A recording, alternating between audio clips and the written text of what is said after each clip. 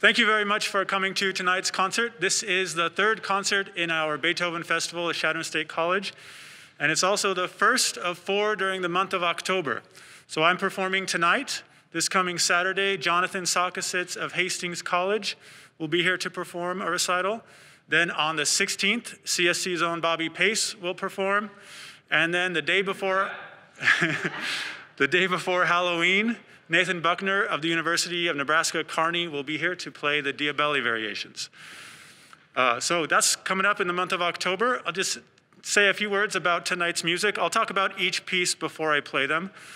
So the first piece on the program, the Piano Sonata in F major, Opus 54, is an unusual sonata. So believe it or not, this piece was written about the same time as Beethoven's Fifth Symphony, one of his most famous compositions. But you will hear nothing that sounds like the Fifth Symphony in this piece. It's a 2-movement sonata, which is already kind of unusual. And the first movement is in the style of a minuet, which is a court dance, which is also very unusual. So Beethoven is in his middle period here, and he's experimenting. He's really pushing the boundaries of what can be put into a sonata form. And this first movement is odd because it feels like the music starts and stops and starts and stops, and just does that over and over again with some slight variations and a few interruptions. And it's been offered that maybe Beethoven is making fun of other composers in this movement, in that he's parodying people who, frankly, had less talent. So he could be kind of cruel in his criticisms of his contemporaries, and he often would poke fun at them in some of his compositions. So that's possible. We don't have that from Beethoven himself, but it's a possibility. The second movement is totally different. It's just continuous music, 16th notes. There's not a second of silence in this movement. It's just continuous movement, so very contrasting to the first movement. So here's Beethoven's Sonata, Opus 54.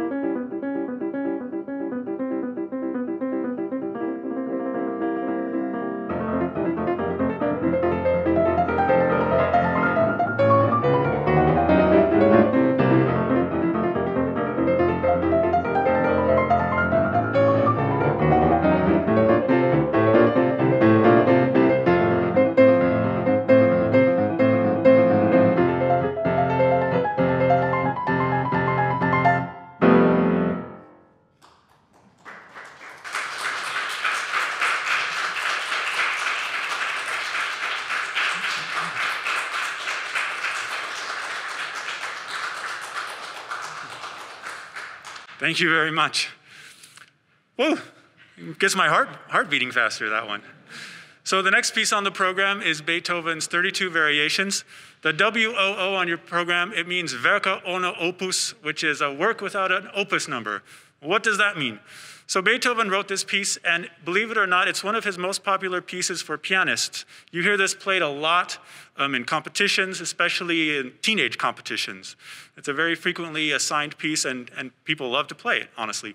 But Beethoven himself didn't think very highly of it. So a work without an opus number means that the composer decided not to publish it. He didn't think it was worthy of putting it out there on the market. And in fact, a few years after Beethoven wrote this, somebody was playing it, and Beethoven asked who wrote it. He didn't even remember that he had written it. So he didn't really regard this piece very highly. However, I think you'll really enjoy it. It's 32 variations might seem very long, but the theme itself is just a few variations. A few measures. Some of the variations go by within a few seconds, actually. So hope you enjoy his 32 Variations in C minor.